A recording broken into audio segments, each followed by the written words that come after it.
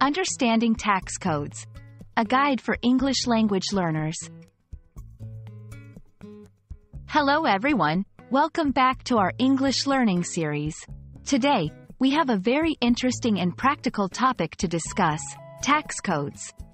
Many of you have heard this term before, especially if you are working or planning to work in an English-speaking country. So, let's dive in and understand what tax code really means.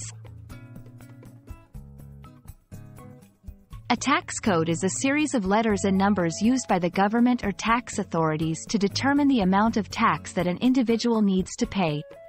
Each part of the tax code has a specific meaning, and it helps employers or payers to calculate the correct amount of tax to be deducted from a person's income. Let's break down a typical tax code to understand it better. Letters. The letters in a tax code represent the individual's tax status or personal allowance, the amount of income that is not taxed.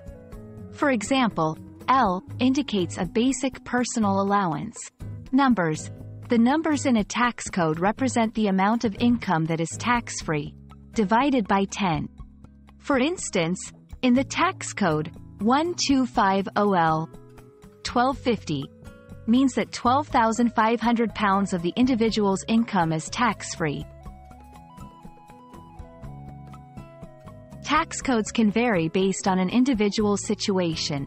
Some of the common types include emergency tax codes, usually temporary and could mean you are being overtaxed. BR, D0, D1 codes. These are used for a second job or pension and tax you at a higher rate. K code indicates you have income not being taxed another way and it's worth more than your tax-free allowance.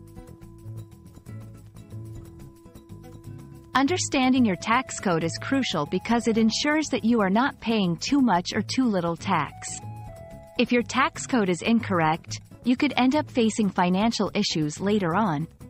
Always check your tax code on your payslip, and if you think it's wrong, contact the tax authorities as soon as possible. And that's a wrap on tax codes. We hope this video has clarified what a tax code is, how to decipher it, and why it's so important to ensure yours is correct. Thank you for watching, and don't forget to like, share, and subscribe for more helpful English learning content. See you in the next video.